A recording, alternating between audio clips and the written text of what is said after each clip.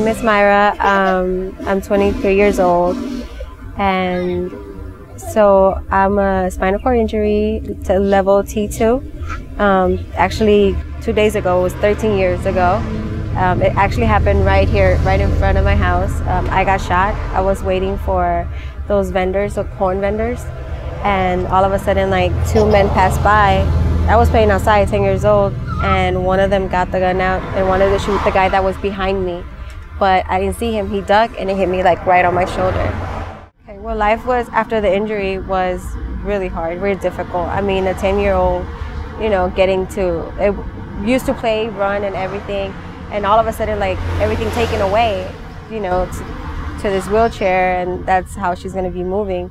So it was difficult. I had the first year, I went back to elementary school, 5th grade, and I remember I was completely like silent. Like, I wouldn't even try to make friends. I wouldn't even try to go out. Well, everything happened in high school. I started to be more active in like clubs, like the Eco Club, the Bible Club, and I just wanted to, you know, be part like of things.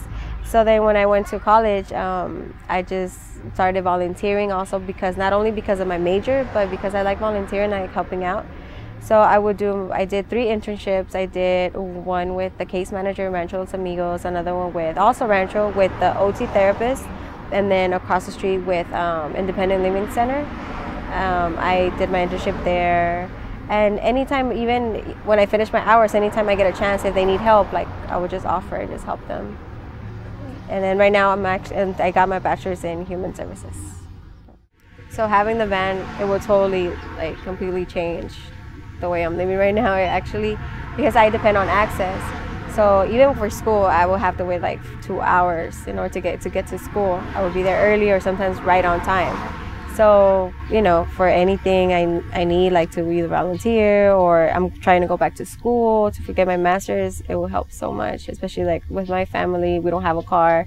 Nobody drives. So right now I'm the only one that has a permit, and I'm trying to get my license and everything. So that's definitely a goal that I want to complete. On behalf of Triumph Foundation, I'm proud to announce the winner of our adapted van giveaway contest to Miss Maira.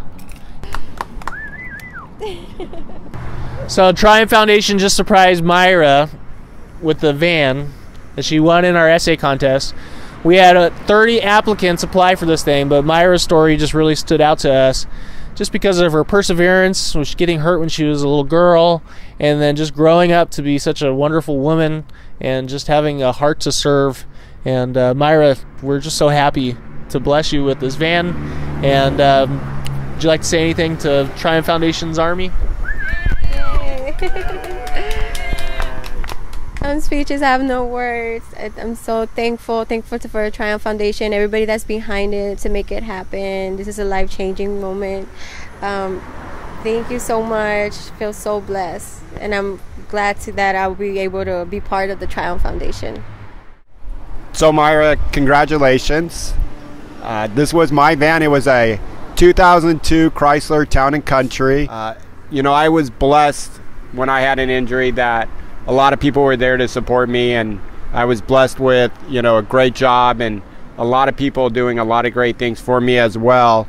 And I try to pay it forward. And when it was coming down time thinking about a new car because of how much I drive, I thought, what better way to, you know, handle my old van but to donate it to Triumph Foundation, and let's find somebody else that can use it.